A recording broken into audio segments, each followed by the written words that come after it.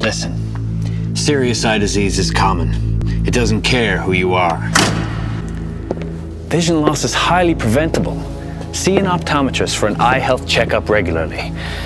Or skip it and wish you hadn't. When an organization's products and services bear the unmistakable mark of exceptional quality, that business will stand apart from the rest.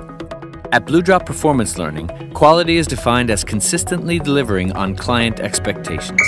All right, Blue, 2 minutes. What? You're coming with me. But I didn't do anything. It's a penalty box.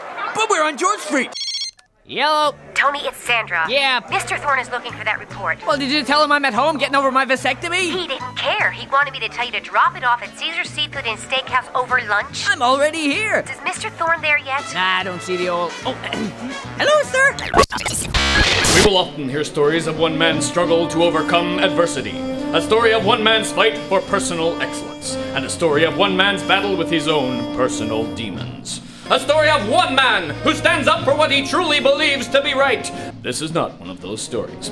Welcome to another mildly interesting episode of Fred Durst in Security Guard! Good afternoon, everyone, and welcome to Fiddlehead Kennel Club Dog Show. I'm Trent Thompson, and joining me today is the very lovely Abigail Cook. Lovely. Lovely. Well, yes, ladies and gentlemen, we're about to get started with the herding group. Then you want to get professionally pumped, you got to go with the Olympia Bodybuilding Home Workout Gym. Nothing else compares. You don't get these huge 23-inch pythons by training at a girly man's gym.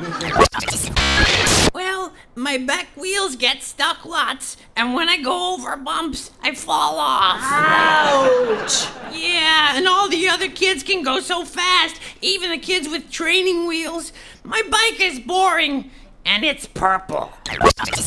So, you people think you can write comedy, huh? I was told that this group was a virtual comedy goldmine. Well, I'll be the judge of that. Do you guys know that sketch doesn't mean draw? Punchline is not a boxing term. Slapstick isn't a slap or a stick. And straight man has nothing to do with sexual preference. Do you know what the gag factor is, huh? Do ya? Sell it smart, find it smart, buy it smart now in the classified. Read by hundreds of thousands each week. 3641313.